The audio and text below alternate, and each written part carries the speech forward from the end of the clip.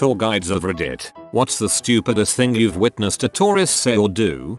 I'm from just outside of Atlanta, GA. I also had 0 relatives who fought in the Civil War. That is important to the story. I interned up in Massachusetts at a museum one summer. It was a great opportunity. A lot of the museum focused on the local Revolutionary War history, as well as the War of 1812. I did double duty as the gift shop attendant and tour guide. We got a lot of interesting tourists. One of the best stories is one of our many Chinese tour groups. By and large they were always picture happy, but generally respectful. We had just changed out an exhibit, and the newest one was focused on the local people who had fought in the Civil War. There were a couple of local folks who had gone to fight for the Confederacy, and we had a mannequin display with a recreation uniform. The mannequin had a Confederate battle flag draped over his arm. When giving the tour of the room, I often brought up the educational differences between the way modern day schools talk about the war in different parts of the country.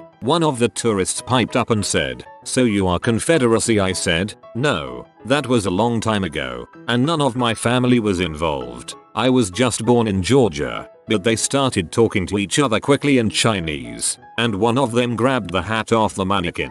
Next thing I know, half the group is taking pictures, and the other half is trying to get this hat on me and tossing the flag at me. I had to grab both of them back. I tried to put them back in their correct places, ask them not to touch anything, and carry on with the tour. Turns out, as soon as I left the room to take them into the hallway, they grabbed them again and started trying to get me to put them on. I didn't have the authority to ask people to leave the museum, in turn, so I radioed for my supervisor. He instead agreed to finish the tour, but if anything else was touched the group would be thrown out. Someone picked up a 200-year-old painting on the second floor that wasn't behind glass yet, and they were told to not come back. I have so many stories from that place. Tourists are weird. They were obviously sent by the Chinese government to mock, disgrace, and destroy our American culture.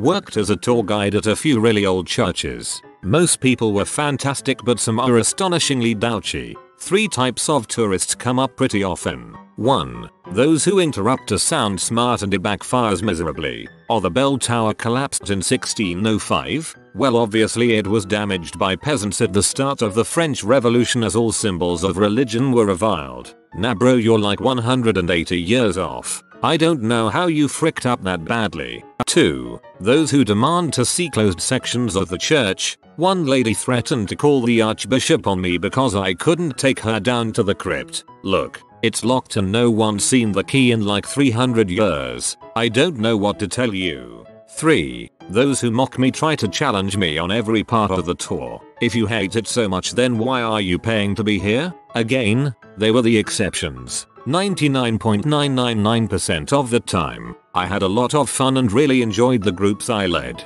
But some people seem to go out of their way to be stupid rude. Forgot. One time a man demanded a different tour guide because he wouldn't be led around by a dirty Russian. I'm not Russian. I don't speak Russian. I have no idea why he was so convinced I was Russian. I'm not a tour guide but I am in butthole. I worked at a magical theme park and had a woman come up to ask me a question. I stood in front of the pirate ride, dressed as a pirate, and she asked, "Where is the pirate ride?" I looked up at the big sign then back at her, then again at the sign then to her. She became frustrated I wasn't answering her so she asked me again louder, "Where is the pirate ride?" I pointed to the train to my left, told her to take the train to the 4th exit and get off and it will be on your right. The train has 4 total exits and as I got on my break I was walking away just in time to see her get off the train and angrily flip me off, then get on the pirate ride. Of the thousands of the I'm not a but I've ever seen, there will never be one better than yours. I was in France on a school trip. We were headed from Nice to Paris. There was an aqueduct built by the Romans along the route so we stopped. There was a small crepe stand so we get crepes. These 2 girls, who were not affiliated with my school, get up and start demanding hamburgers. You know, hamburgers. I finally said to them that they knew what a hamburger was, but they made crepes and crepes only. From Nice to Paris. Come on, it's not that bad. Many years ago I was in Berlin with my best friend. This was my third time in Berlin, so I knew how to go around, and I took him to the Brandenburg Gate, and we see these huge posters of this actor called Mario Adorf. There was some kind of movie festival and he asked me who this Mario Adorf was. I had no freaking clue, so I just told him that during World War II Adolf Hitler's dad fled to Cuba and had a kid with a Cuban prostitute and called him Mario Adorf, and he totally believed it. The next day I go to some work meetings and he signs up for a free tour guide of the city while I work, and he was taken to the Brandenburg Gate, where a kid asks a tour guide the same question. My friend interjected and told the story I had made up. I got a message from him while at work saying, "Frick you, I'm never going to believe anything you say again." I was almost kicked from the fricking tour. Sister works at a restaurant in Bar Harbor, ME, a popular tourist town and cruise ship stop. Some gems. Are those islands in the bay real? Who turns all the boats in the water to face the same way? Where are all the military ships? This person thought Pearl Harbor occurred there, because apparently there is only one harbor in the US. I know you meant it, but at first read I couldn't help but imagine your sister dressing up in a plywood restaurant costume and sitting on the bay all evening with people eating around her while she sits there stone-faced, trying to blend in. I'm tour guide. How long is the Aboriginal lady's gestational period? American tourist at Uluru, Ayers Rock, Australia. Just wow. They were once classified as local fauna. Maybe she's from 200 years ago. I used to work as a tour guide for the college I go to. As part of my job, I gave Segway tours to prospective students and their families. One time I was with a couple families, and one of them had a 10-year-old boy with them. I was leading them through the tour, and at one point we were in a parking lot getting ready to park the Segways before heading inside a building. The 10-year-old boy had gotten off of his too early and was trying to get back on to catch up to the rest of the group. Instead of getting on the Segway when it's stationary like you're supposed to, the kid tried to jump on after getting a running start. He completely flipped over the front of the Segway and landed helmet first on the parking lot concrete. He was fine, but instead of checking on him like a good tour guide, I started laughing uncontrollably. As you can guess, I wasn't that family's favorite person after that. Not a tourgie, but was at a tourist beach thing, and there were probably 40 Chinese people just taking photos of these motorcycles in a line. One man went so far as to sit on one of the bikes and took pictures of his kinds climbing on it. One of the bikes got knocked over and the tourists did not even care. That row of bike belonged to patched members of the Hells Angels. The bikers did nothing except scream at them to leave or some bad things were going to happen. I felt scared at what they were going to do. Angels are all the same to a mathematician. I saw a Czech man literally toss a Chinese family off a memorial this past weekend. It was excellent as the bloke just segwayed up, stopped, stepped off, and then hurls this family off the memorial.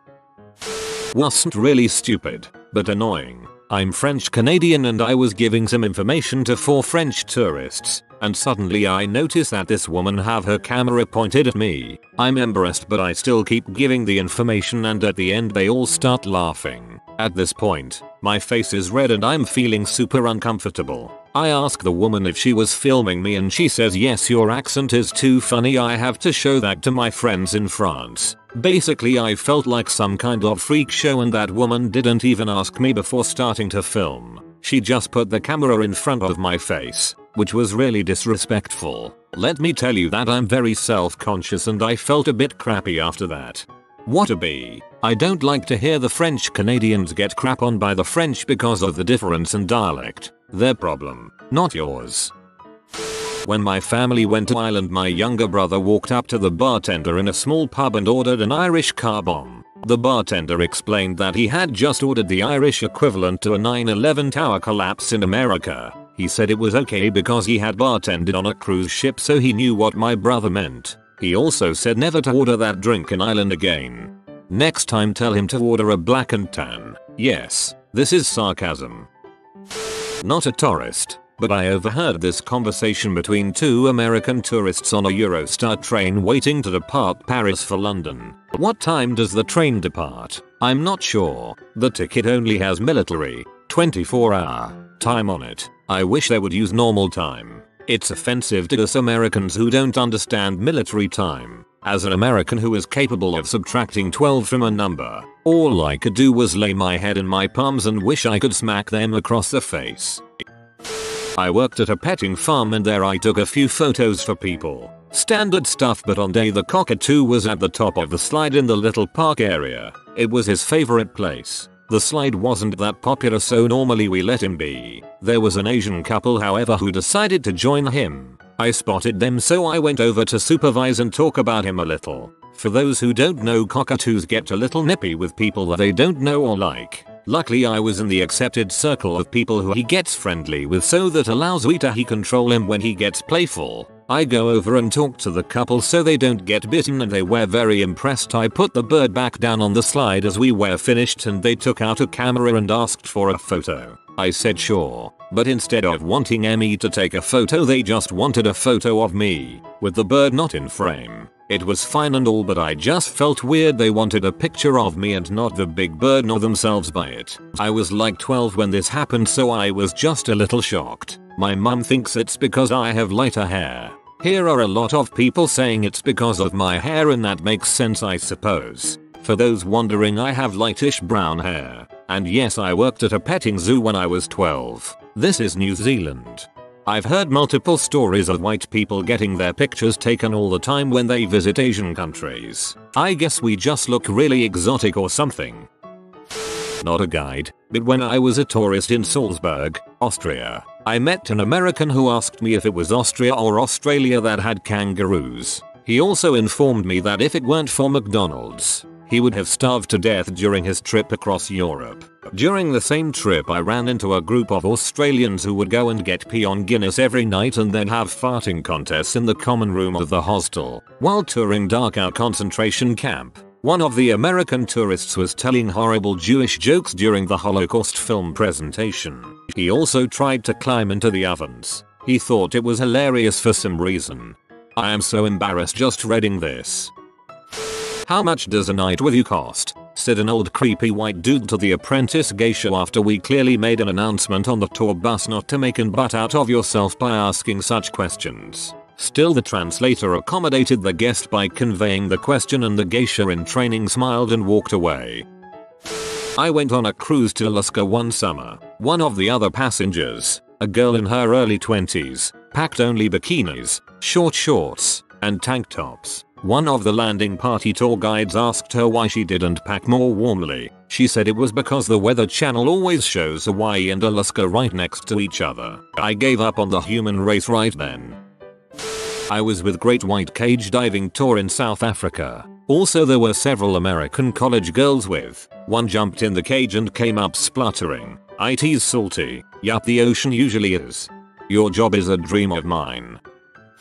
Not your guide, but once on one in the UK the guide was asking where everyone was from and making conversation. "Ooh, Paris, I've been there etc." And these two guys responded. "Guys, Slovenia." Guide: "Oh right." Absolute silence. The two guys got offended and started complaining. "Guys, you British don't even know where Slovenia is. You know nothing about us." Awkward silence. Me trying to be helpful. "Well, the capital city is Ljubljana. Ljubljana, pretty sure I pronounced it wrong." Stares and awkward silence. Guide: "Well anyway, we were all in a lift that took forever, which made it even more tedious."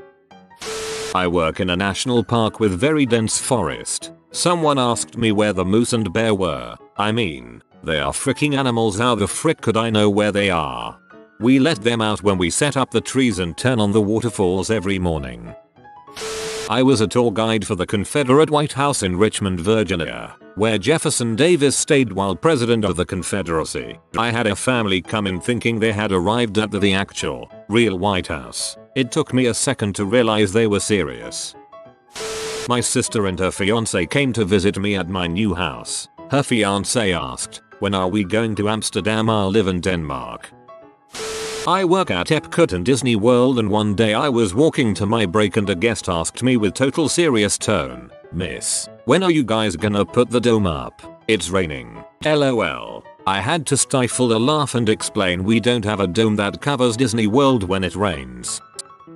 I was at the Vatican with a friend. He is Jewish and had never been in a Catholic church before. He saw a priest and parishioner enter a confessional. He yelled out loudly across the vast interior of the cathedral, "Hey guys, this is just like the movies." He then began taking pictures through the screens on the confessional.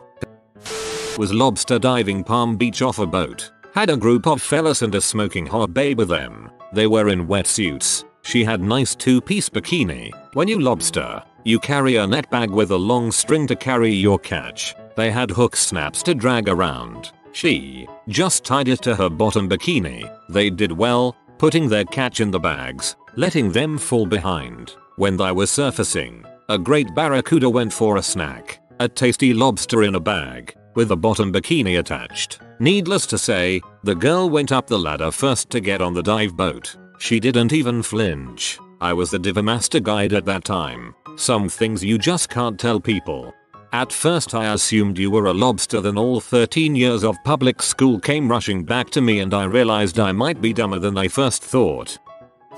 I give tours in Vancouver. I had some Americans from Florida ask if we had Christmas here. They were also surprised that we had our own lottery. I'm not a tour guide, but I work in NYC and commute daily. Tourists, when you fan your entire family out across a walkway gawking at the awe and wonder, in reality a disgusting subway tunnel, thus making it so that people can't pass you, we will immediately want to shank you. Don't block the way in NYC, ever. That goes for every place in the world. Sure, enjoy the spectacle of our great cities, in single file, so we can pass your slow butt. I was a tour guide on the Missouri in Pearl Harbor and people would ask me things like why are there so many Japs on board or why is the deck made out of wood if we showed them Japs that we could defeat them with firebombs. I'm Japanese as well, and I would either immediately call them out and tell them that they couldn't use that language on board the ship, or give them a phenomenal tour and talk to them afterwards about whether or not they enjoyed my tour. Most of the time they did and I would just say as nicely as possible, well, I'm Japanese myself and this ship is a part of my history too. Also one time a lady brought a beach towel and laid it on the deck and just sunbathed. Also male tourists would request for a male tour guide because they figured the girls didn't know anything. Sir, just because your wife is a dumb bimbo doesn't mean that all women are. Now if you look to your left, you'll find some burn cream. Thanks for visiting the Missouri. I was teaching a couple of tourists to surf and a dolphin came near us and they screamed sharks and ran into the shore and told the lifeguard. The lifeguard swam out to me and I showed him that it was a dolphin. He muttered, "Frickin' zonies," and swam back in. Also, there is this cove called La Jolla Cove that has a reef and everything that is home to a bunch of fish and sea lions. So I'm showing these people around the cove with snorkels and I notice a couple is missing. They had climbed up onto the rocks with the sea lions on them and were going to pet them. I started screaming at them along with the lifeguards because the sea lions were starting to freak out. I put them back on the beach and told them not to move. Guess where they were from? Arizona. I love the fact of the lifeguards swimming out into the sea to check for sharks. I'm not a tour guide, but one time when I was in Walt Disney World, me and my parents were standing in line for the Rock 'n' Roller Coaster in Hollywood Studios, and some lady with her 2 kids, I think, it might have actually only been one, tried to cut the entire line. When she got up to us, about 1/3 of the way in, we all stood making a wall so they couldn't get through, and they were acting all confused like what are they doing? And the people in line around us started clapping for us and one of the cast members came up and escorted them back to the end of the line. The things people think they can get away with. I'm not a tour guide but tourists posing for picture at the Shoes on the Danube Memorial and people taking selfies at concentration camps are 2 things that have irked me in the past. Not a tour guide, but I was at Mackinac Island and someone asked the tour guide what time of day they swing the Mackinac Bridge from St. Ignace to the island. Did you respond at the same time that the Golden Gate Bridge swings over to Alcatraz? Note, Mighty Mac is over 3x as long as the GG Bridge and heavier, although the GG's towers are taller, with a wider span, bigger bundles of cables, etc. An Indian guy asked me, "So do you know where the White Palace is?" Haven't called it the White House since, except for just now.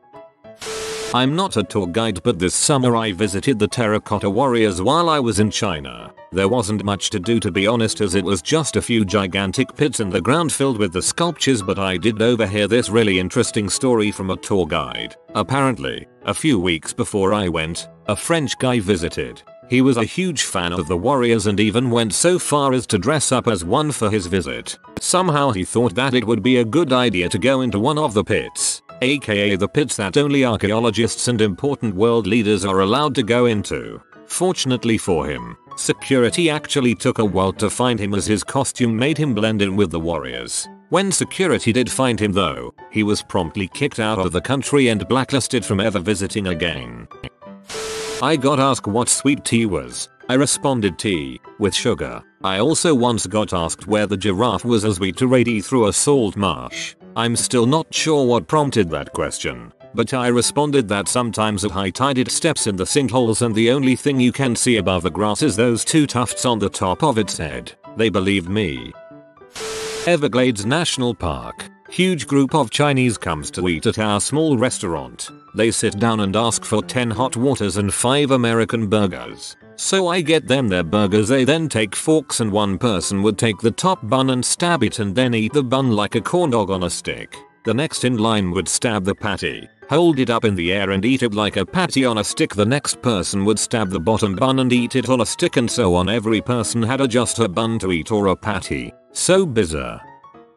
I was in the Louvre and was talking to some American guy for about 15 minutes. At the end of the conversation he complimented me on my English and good accent. I'm like, dude, I'm from Oregon. I'm a driver for Lyft in an eastern US city. Not many drivers here, so I shouldn't say which. I picked them up at the airport with the impression that like normal people they just wanted to go to their hotel or the tourist Y area or something. But they asked me to give them a small tour of the city. If any of you are Lyft or Uber drivers, you know that the longer they're in the car, the more you make. So of course I said yes. The street culture in this city is awful. People don't give a crap and just walk across the crap because honestly a lot of them are just trying to get hit so they can make money. I slammed on my brakes because someone decided to try that on me. Of course I was peeved because I could have easily got rear-ended, but I'm used to it so I brushed it off. My passengers, knowing it wasn't my fault, screamed fricking NS popular racial slur if you're oblivious to the world. It was a hot day, the windows were down by the customer's request so they could take pictures. We got a lot of bad looks, so I took an alley and got out of there really fast. At that point, according to the rules I have to follow, I was allowed to end the ride. So I was ignoring their demands to go back that area so they could take pictures and took some back roads to a different part of that nice area, ended the ride and told them they had to get out. If any of you are Lyft or Uber drivers, you know that the longer they're in the car, the more you make, or if we understand the concept of a taxi. In France, we were dispatching a tour to Nice and Aise, pronounced correctly sounds like Nice and Aise, but when it was called over the intercom no one moved. We tried again and still no one budged. Finally we tried again with Nice and Easy and everyone jumped up and headed to the bus. FFS people. As with most everyone else, I'm not a tour guide, just knowledgeable about the area I live in and used to come into contact with a lot of tourists in and around Yellowstone. Just posted this last night, but it's worth repeating. At what elevation do deer turn into elk? And the ever glorious, it's like 80 degrees down here. What's that white stuff up on top of the mountain? Do people spray paint the mountain to look like there's snow? And the countless tards that walk up to wild animals in the park, thinking it's a big zoo. If you are new to the channel, you can subscribe. I publish new videos every day. Until then, check another video.